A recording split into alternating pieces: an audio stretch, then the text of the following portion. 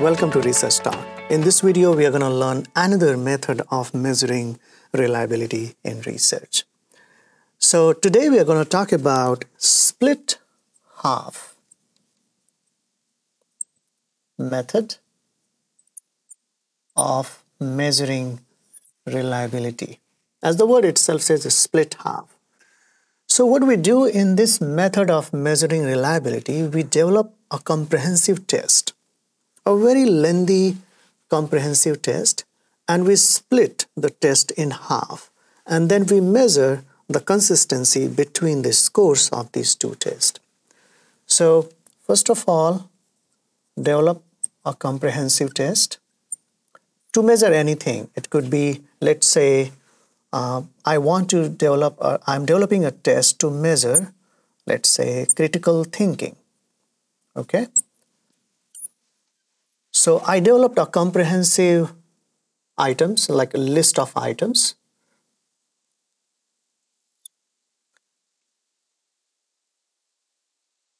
Let's say I develop 50 items scale on a scale, 50 items to measure critical thinking. So what I do, I split this 50 items comprehensive test into half. So let's say the first half is 25 items. The second half, again, 25 items.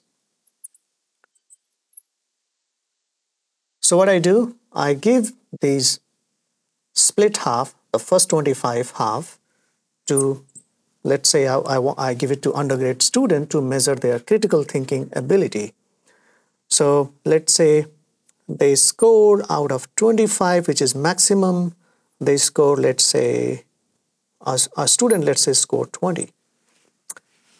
The other 25, the second half of the test, the other 25 items, let's say the same student score out of 25, let's say 21. Now we see the consistency between these two scores, and you could see 20-21, which is pretty close. So in this case, we say there is high consistency, high reliability between these two halves of the same test. If the test score are very different, let's say on the first half of the same test, this person scored, let's say, 15 on the scale of critical ability, and on the second, this person scored, let's say, 25 out of 25.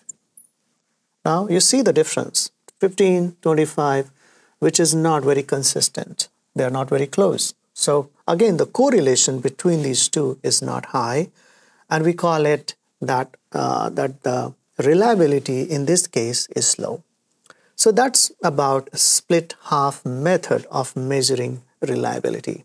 Let's summarize it. So what we do, we develop first a very comprehensive list of items, and then we split them in half, and then we give these two half tests to same participants, and we see how the scores are consistent.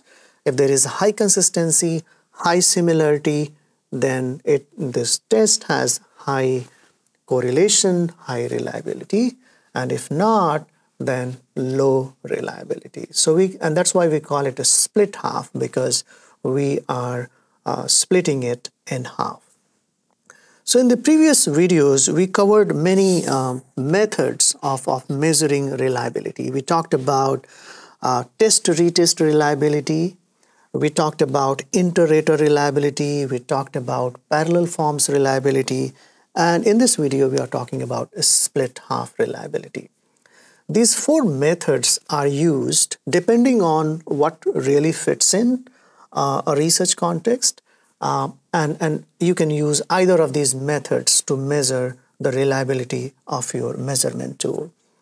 In research, particularly in social science research and in quantitative research, we develop scales, standardized tests, or scales, questionnaire to measure a social construct. Could be critical thinking.